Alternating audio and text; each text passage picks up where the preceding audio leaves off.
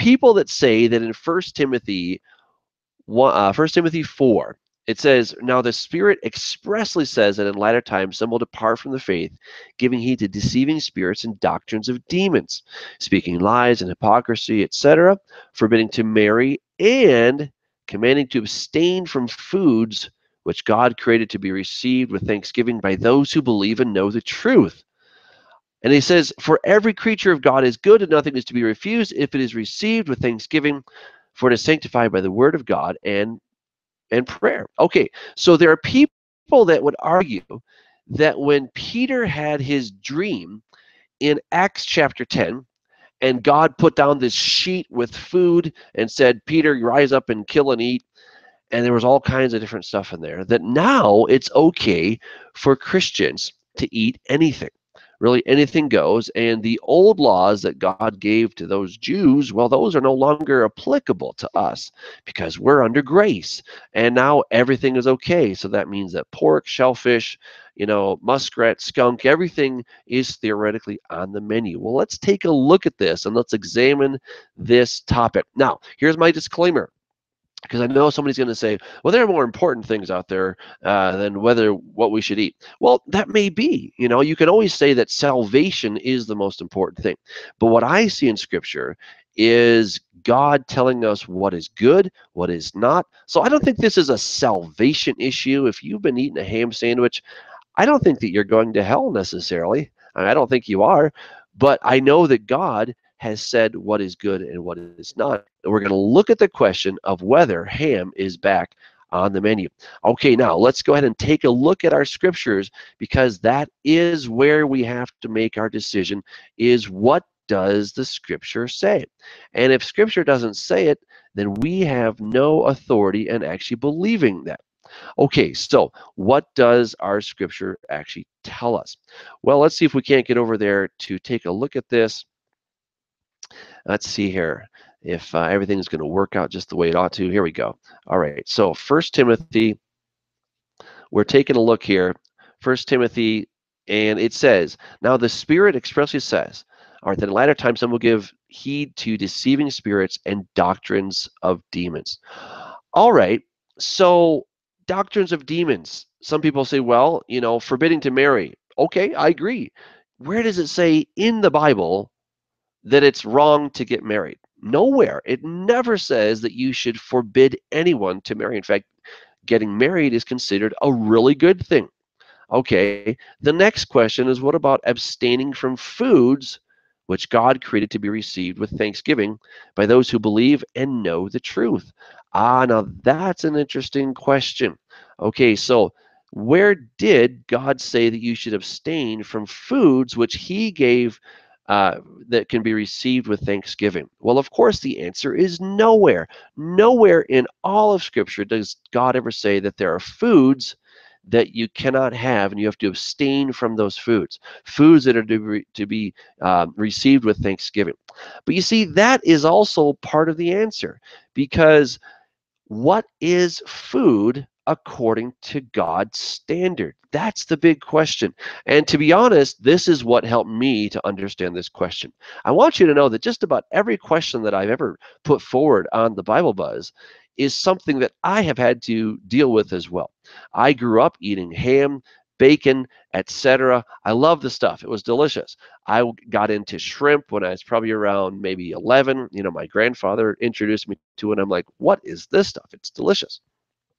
And then a little bit later, I discovered something called crab. Oh my, that was tasty. All right. But then I came across these passages in Scripture and I said, no, wait a second.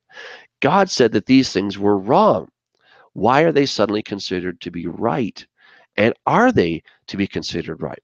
Well, we have to keep digging. I can't give you the answer yet, because if I give you the answer right now, you'll just say, what are you talking about, Doug? You don't know what the Bible actually says. And have you considered this particular passage? Well, again, that's where I want to take you and show you what these things actually say. All right, so what I'm trying to do here is to share my screen with you so that you can look at it for yourself. Because when you look at it for yourself, that is when you become a believer. So let's go back to the word. Let's take a look at this, and we'll just see what this actually says. All right, so here we are in 1 Timothy, and notice here, it says to abstain from foods which God created to be received with thanksgiving. All right, so nowhere in Scripture does it say that you have to abstain from foods which God created to be received with thanksgiving. Well, then this begs the question, what is food that God created to be received with thanksgiving? And that takes us right back to Leviticus chapter 11. Now, God has told us what he considers to be food, that is something you can eat, and things that you can't eat. So guess what? If there's something you can't eat, that means it's not food. All right? And God is the one who tells us as much. Leviticus chapter 11. Speak to the children of Israel. These are the animals which you may eat among all the animals that are on the earth, among the animals whatever divides the hoof, having cloven hooves, and chewing the cud, you may eat. Okay? So he says, nevertheless, these you shall not eat, those that chew the cud, or those that have cloven hooves. The camel, because it chews the cud but does not have cloven hooves, it is unclean to you. The rock hyrax, the hare, the swine, that's called pig. Okay? And he says, that these are unclean to you. Their flesh you shall not eat, and their carcasses you shall not touch. They are unclean to you. Incidentally, the word flesh is the Hebrew word basar, and it means meat. Okay, you're not supposed to eat it. It's not just about the skin. It's their actual meat. You're not supposed to eat that. All right, and he goes on and he talks about whatever is in the water. So basically, he doesn't call out shrimp by name, but shrimp clearly does not have fins and it does not have scales, so therefore you cannot eat it. And there's things that just don't have it. So crab is out, lobster is out, and it's too bad. I have to say those are kind of tasty, but I would rather be interested, I'm more interested in actually doing what the Lord says than just having something that tastes kind of good. And to be honest, I've actually lost my taste for all those foods. I'm not craving those whatsoever anymore. Now, again, he says, by these you should become unclean, whatever you should become unclean, whatever touches the carcass of anything should be kind of unclean until evening. And what it means to be unclean is just to have cooties. It's to be contagious. It's something that is not hygienic. All right. So if you touch any of these animals, you touch their flesh, then you are basically you're not in good hygiene. You have cooties, all right, to use something back from fifth grade there, all right. And basically, it means that you're now contagious. You've got something on you that isn't good. Now look at some of these other things that you should not eat: the mole, the mouse, the large lizard after its kind, the gecko, the monitor lizard, the sand reptile, the sand lizard, and the chameleon. So he says you're not supposed to eat these. And then whoever touches them when they are dead shall be unclean until evening. He says, anything in which any of them falls when they are dead shall be unclean. Now this makes sense, doesn't it? Let's say that you're going along and you come across a dead animal, and then you touch this dead animal.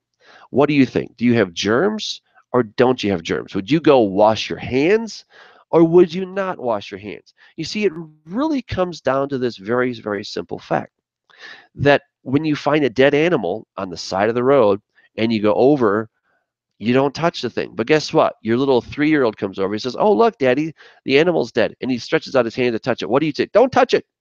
Don't touch it, because that's disgusting, right? It's dirty. It's yucky. It's got germs. Germs, right? That's what we're talking about here. These things have germs. And the animals that God said don't eat are not healthy for you. Not only just that they're not healthy, like between, let's say, a steak and of beef versus a salad, right? The salad's probably going to be better for you. We're not just talking kind of that kind of basic health. We're talking about animals that were never intended to be eaten. In other words, they were never on the menu. They're not considered food. So if the swine is not considered food, and the mouse is not considered food, and the camel is not considered food, right? Now, here's a true confession. Years ago, we went to this Mongolian restaurant, and they had every kind of meat you can imagine, right? So they had horse meat. I thought, you know what? I'll just try it. I'm here. Man, I felt so guilty eating that horse. It was crazy, you know? And to be honest, it wasn't that good. I thought, I actually prefer steak. I prefer a good, hamburger or something from a cow, because that's actually a very tasty animal. I didn't feel good about eating the horse. I just, I felt like I was eating, Mr. Ed or something like that. And I just didn't really care for the taste. Why do I say this? Because, I didn't know it at the time, but I was actually eating an animal that God said not to eat. In other words, it's not food. He just didn't declare it to be on the menu to be food. So when we go to First Timothy, and it says that some will be given over to doctrines of demons, and that these doctrines of demons are don't get married. Well, that's true. Or don't eat certain kinds of food. Well, that's true as well. But what happens then is people say, well, some people are saying you shouldn't eat pork, and that's a doctrine of demons. No, you guys, the doctrine of demons is not to eat things that God considered to be food, and now you have to abstain from those. In other words, God said, hey, cow is on the menu, but no, you cannot have cow. That would be wrong for you to have cow. Chicken, it's on the menu, and no, you cannot have chicken. Well, that would be a doctrine of demon, because God never prohibited the eating of chicken. He never prohibited the eating of beef. He never prohibited the eating of lamb. You can eat all these different animals, right? You can eat turkey, and he's given us the whole list of what is considered food by God and what is not considered food by God. Now you say, well, Doug, that was back then. That was kind of old fashioned. And, besides, Peter had his dream. Well, let's take a look at Peter's dream, because I think we're going to discover a few more things that will help us to see with a little bit more clarity that Peter's dream is not telling us that these other animals are now on the menu. In fact, we really have to understand what was happening in Peter's day. You see, Peter basically fell victim to the oral tradition. The oral tradition said that all Gentiles, that is, all non-Jews, are dirty, and you cannot eat with them. You have to separate yourself from them, and you cannot hang out with them at all. So we go to Peter's dream, and you guys probably know this story. Peter has a dream. I should start with that. So here we are in Acts chapter 10, verse 12, and he says that in this sheet that came down were all kinds of four-footed animals of the earth, wild beasts, creeping things, and birds of the air. And a voice came to him and said, rise, Peter, kill and eat. But Peter said, not so, Lord, I've never eaten anything common or unclean. And a voice spoke to him again the second time, what God has cleansed, you must not call common. All right, now this happens three times. It's taken up into heaven. And then it says, now while Peter wondered within himself what this vision which he had seen meant, behold, the men who had been sent from Cornelius had made inquiry for Simon's house and stood before the gate. So there's Peter. He's thinking about this scenario. He's like, I just had this pretty weird dream. And in my dream, this sheet was let down with all these different kind of animals. This voice says kill and eat, and I'm like, no way, I'm not going to do that, Lord. And he says, what God has called common, you must not call uncommon, or what God has cleansed, you shall not call uncommon. So Peter's thinking about this thing. Remember, this is Peter's dream. He doesn't know what to make of it. And then immediately it says that there's a knock at the door. Now that's another clue, isn't it? Because who's at the door? Is it Jews? No. It is people who are Gentiles. Now, the thing is, you're never going to find a law in the Bible against Jews hanging out with non-Jews. There's no such law in the Bible. It says that, to some extent they weren't to intermarry, but that's a different matter. It says that they're not to intermarry, but as far as you hanging out with these people or having them over for dinner or saying hello to your neighbor, it doesn't say you can't do that. All right. So that is an important part of our little mystery here, is to understand just what is happening. And the good news is that Peter himself gives us the interpretation of this dream. So once we understand that Peter gives the interpretation, remember, it's Peter's dream. So who's better qualified to interpret the dream than Peter? Remember, at this point, Peter was kind of stupefied. He wasn't sure what to make of it. But then Peter goes, he goes to Cornelius's house, and then Peter stands up and he says, you know how unlawful it is for a Jewish man to keep company with or go to one of another nation. But God has shown me that I should not call any man common or unclean. Ooh, there's the answer to our mystery. Now, first of all, where does it say in Scripture that it's unlawful for a Jewish man to keep company with or go to one of another nation? Answer, nowhere. It doesn't say that anywhere.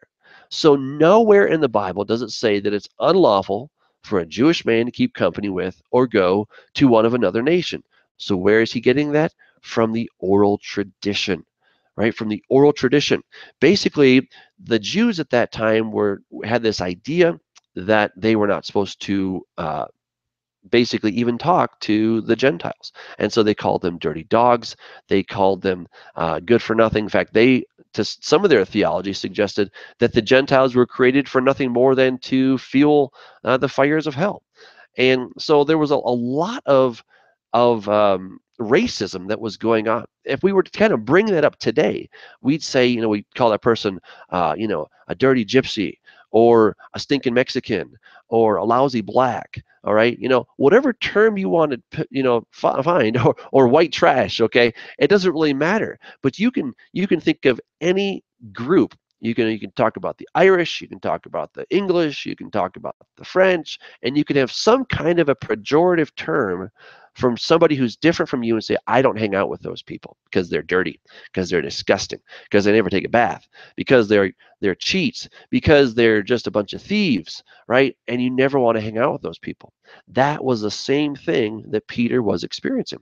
And what was happening is that Peter would go, because now he's gotten this dream. Later on, Paul's going to call him on the carpet and say, well, wait a second, uh, Peter, you're hanging out with these Gentiles when there are no Jews around.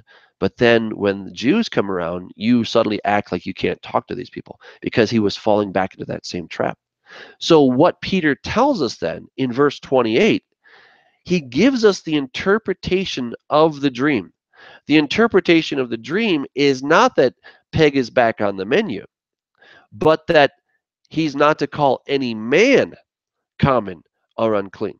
And once you see that, then it makes sense that Peter is not getting this dream which is completely foreign to what God had said previously. Think about it. Neither Peter nor Paul or even Jesus himself had the authority to change anything in God's word. I mean, that makes sense, doesn't it? Jesus himself says in Matthew 5:19, if anyone breaks the least of these commandments and teaches men to do so, he'll be considered least in the kingdom of heaven. Right? So Jesus never said, hey, after my death and resurrection, you guys can go ahead and change some things. He doesn't say that. Not at all. He doesn't say that at all.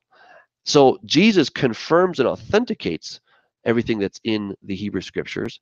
Paul himself says in Acts 24:14 that he believes everything that is written in the law, or the Torah and the prophets, right? So he doesn't tell us to go ahead and break it. Now, does Peter have any authority to break what God said? Of course not. Of course not. In fact, had Peter come along and said, I had this dream, and God showed me that pig's now on the menu, and so are all these other unclean things. We can eat camel now. We can eat rock hyrax. We can eat pretty much anything we want. Anything that's moving, we can eat it. People just said, no, wait a second, Peter. You had what kind of dream? Yeah, I had this dream, and the voice said to eat. And so now we can do that. Well, if you were a good Berean back in those days, what would you have done? You would have cracked open your scriptures, which was the Torah, the prophets, and the writings, and you would have said, tell me about that dream there again you had there, Peter, because I want to test that against the word. And then Peter would have told you, yep, now God says we can do this. And you would have said, are you sure about that? Because that's not what I read in the scripture. You would have gone back to a place like Deuteronomy 13. And here, Deuteronomy 13 talks about people who have dreams. It says, if there arises among you a prophet or a dreamer of dreams. So that's Peter, right? Peter's a dreamer of dreams. And he gives you a sign or a wonder, and the sign of the wonder comes to pass, of which he spoke to you, saying, let us go after other gods which you have not known, and let us serve them. You shall not listen to the words of that prophet or that dreamer of dreams, for the Lord your God is testing you to know whether you love the Lord your God with all your heart and with all your soul. You shall walk after the Lord your God and fear him and keep his commandments and obey him. You shall serve him and hold fast to him. But that prophet or that dreamer of dreams shall be put to death, because he has spoken in order to turn you away from the Lord your God. Okay, so if Peter had really had this dream that was contrary in any way to what God had said, then he would have been guilty of death. So the idea that Peter can have a dream and suddenly everyone's like, oh, wow, Peter had this dream and now we can eat pork.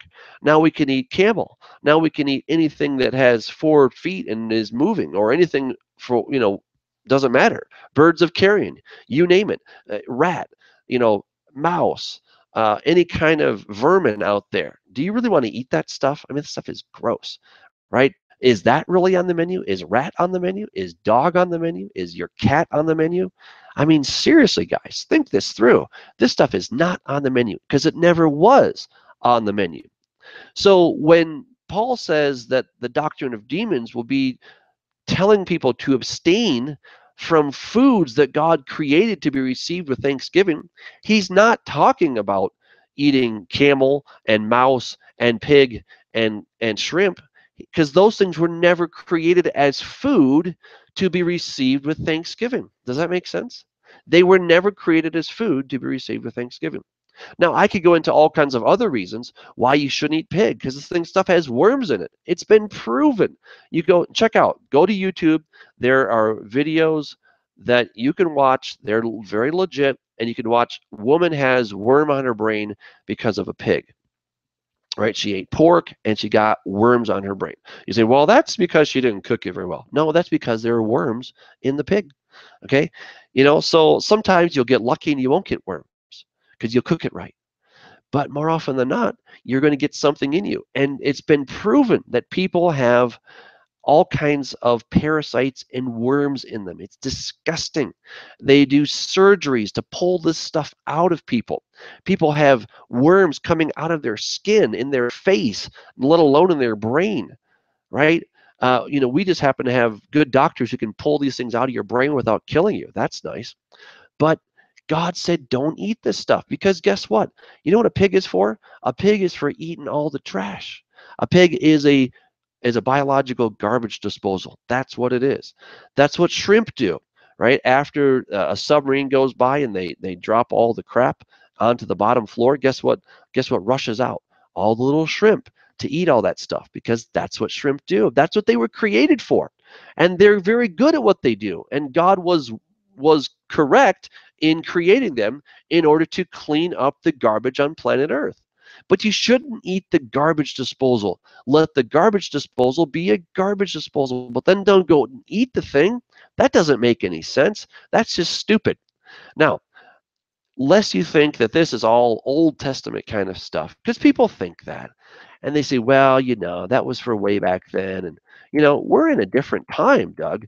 I want to take you to Isaiah chapter 66. This is talking about the second coming. Now, again, you can do what you want. I'm not going to tell you, what you have to do. I'm telling you what the Bible says, and I want to be here to encourage you, but it's going to be ultimately up to you. But I want you to see in Isaiah 66:15, 16 and 17, that this is talking about the second coming of the Lord Jesus. It says, for behold, the Lord will come with fire, and with his chariots to whirl like a whirlwind, to render his anger with fury and his rebuke with flames of fire. This is talking about the second coming, you guys. For by fire, by his sword, the Lord will judge all flesh, and the slain of the Lord will be many. That is the second coming.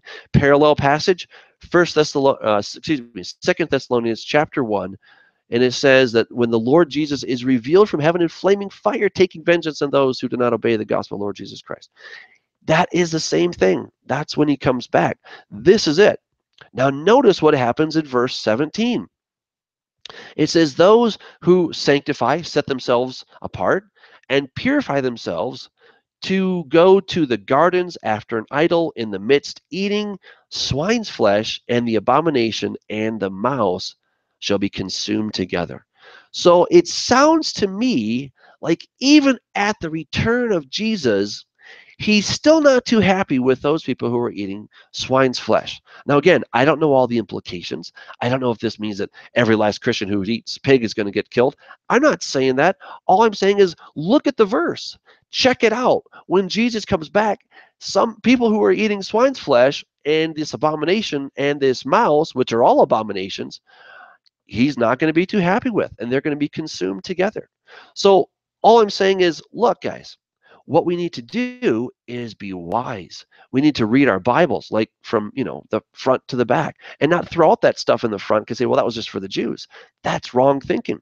Because if we have been grafted in to the nation of Israel, then the things that God gave also apply to us. That's why it says in Jeremiah 31:31, behold, the days are coming when I'll make a new covenant with the house of Israel and the house of Judah, not according to the covenant that I made with their fathers in the wilderness when I took them out of Egypt, though I was a husband to them, but I will make a new covenant. I'll write my Torah, that's the word in Hebrew, Torah, my laws, my instructions, on their hearts.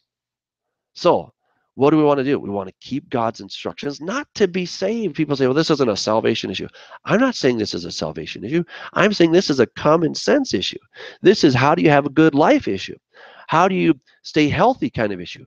That's what this issue is all about. Not whether you get into heaven or don't get into heaven. I'm not arguing for that. And people say, well, this doesn't matter. Salvation is more that matters. Well, look, this is all part of the package. And God does want us to have a good life, an abundant life. And part of it is what we put in our bodies. So don't put in your body what God has never declared to be food. Now, the things that God has declared to be food, well, those things you should give thanks and just pray. And you know what? You can't sit there and pray over your pork chops and say, oh, God, bless this to my body. It doesn't work that way, you guys. God's not going to miraculously change that. And yet that's what people want to do with First Timothy chapter 4, as if somehow this incantation over your food is going to magically change it. Well, it's not. Because it says, for it is sanctified by the word of God in prayer. No, just praying over your food and saying, thank you, God, for this pork, it doesn't make it so that now it's going to be okay for you. Because go back to verse 3, it says, abstaining from foods which God created to be received with thanksgiving. God did not create pork or shrimp or camel or rock hyrax or the mouse or the rat or dog to be he did not create them as food to be received with thanksgiving. That's the bottom line. They were not created as food. So check it out. Go back to the passages that I showed you. This is it for this Bible Buzz. God bless you. Keep reading your word. Till next time, God bless.